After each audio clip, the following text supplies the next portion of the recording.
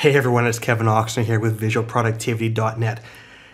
Let's talk about Stormboard today. They've got some new features out and I want to just give you an idea of some of the things that I like, and let's just look at this. Now, I did look at Stormboard about a year and a half ago probably it was, and I looked at it for the Visual Mapping Review Series 2014.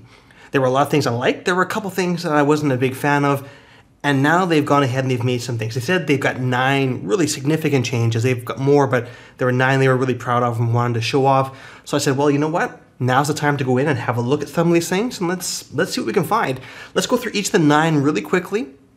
I'll tell you what I think is good, and I'll tell you there's one feature in here that is blowing me away. I'm excited about it, and I want to share it with you. All right, let's get into each of these. First thing is, let's just move this over here. I still love grabbing these things and like flipping them back and forth. This Stormboard is kind of in the whole Kanban system where you have these little sticky notes and you can have them and move them around to different ideas. This first one, the idea is the sidebar. What they've done is, there used to be a little bit of a sidebar, now it's just a huge open creative space. Love it. Great job making it simpler and simpler. One of the big things that I find can be challenging when people obviously are using collaboration software is some people are more tech savvy than others. If you're not very tech savvy, or if you are, I think this is a really clean, easy layout where you can get to what you need, and then when you don't need it, you can go ahead and hide it. Second thing they've done, as opposed to having to click on something, it's I can go wherever I want and double left click. Now this is really, really good if you think about it. If I'm having a conference call with you and you're saying, oh, Kev, I can't quite figure this out, hey, no problem. Just double click anywhere in the screen and it'll add something. Here, watch. I'm gonna double click, pow, pow. Now I can add something, my new cool idea. Oh, let's make it small. And when I hit enter, pow, it's in there, it's entered. So just double click, enter your idea, enter, that's it. It's as simple as that. It's very streamlined, I like it. The align to grid, oh, this is really cool. So I'm just gonna pull a couple of these things out. The whole thing with the align to grid is that I can choose a grid. And it's a little tricky to figure this out because there's no box. The boxes will be up here on the top menu bar saying where the align to grid is. The secret is to select some things. So if you left click, nothing really happens because left click means I can just grab it and move it around. If I press the control button on PC, Mac users, you guys know whatever it is, the equivalent on a Mac, hold down the control and I can choose a couple of these. I can also just hold down the control and just grab my mouse and just highlight everything. Oops, let's try that again. And let it go. And now you can see there's an align to grid. I can also choose the color. I can change the color of certain one of these stickies. I'm gonna align to grid, and this is just cool. Okay, I can do all of it like this. I have 10 ideas now, or I can go like this, like this, like this. I was sitting there playing around with this thing, like, oh, this is cool. I had 9, I made a little square. This is fun, this is good stuff. So let's arrange it in 2 rows of 5. Now I'm gonna have to go find which ones we already talked about. This is really cool. This means I can move things around, drag and drop them, and then I can go back and align to grid, do whatever I want, and then once I've deselected, I can go back and take some more ideas and move them to a different spot. Anyway, really, really like that. Let's see what else we haven't talked about here. Okay, template picker. Okay, I wanted to save that near the end, but we can do it now, that's fine. The template picker, if you look near the bottom row, there's a few things that you have. The template, I can simply click on it. Right now I've got a blank template. So I can see it blank because it's just a blank wall with sticky notes.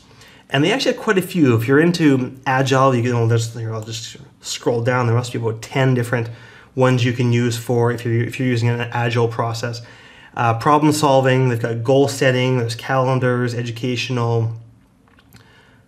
So I just think a lot of pretty cool stuff. Let's just grab one at random, okay? Because I didn't actually spend too much time going through this, but I do like what I've seen so far. So let's go back here. Let's just pick something. Let's just do retro. It doesn't even make sense.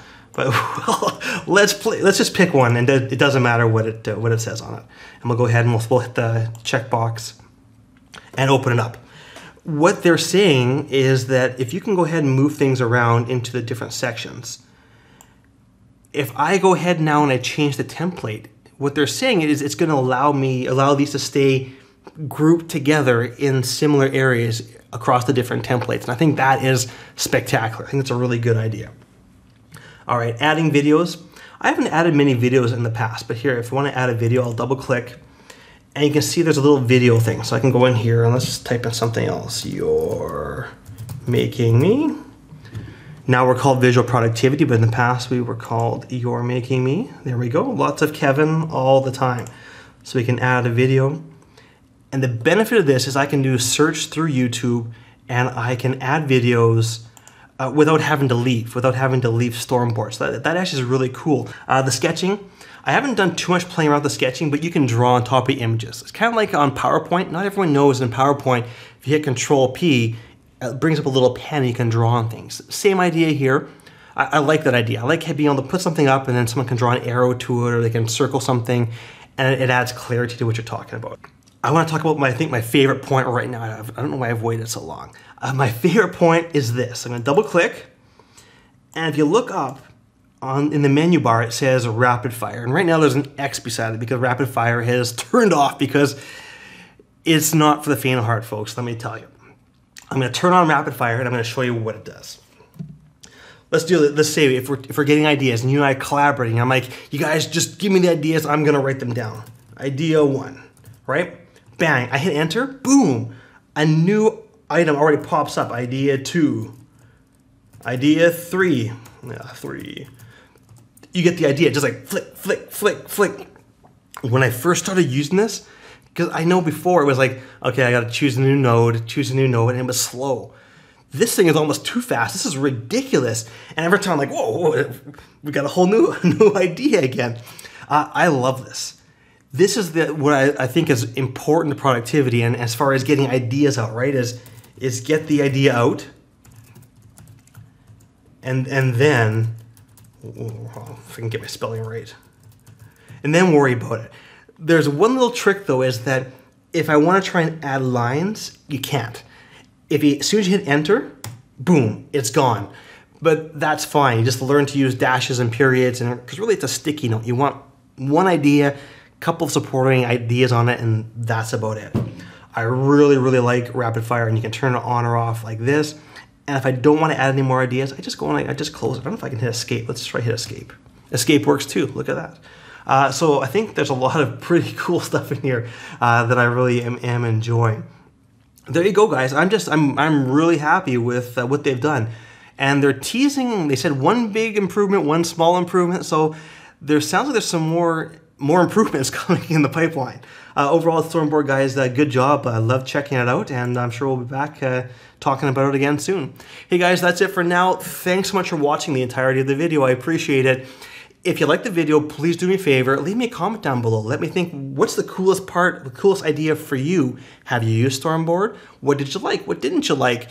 Leave me a comment, leave me a like, thumb it, +1.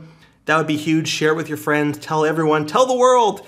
And we'll see you next time for another video from visualproductivity.net. Until next time, guys, I am Kevin Oxner. We'll talk soon. See ya.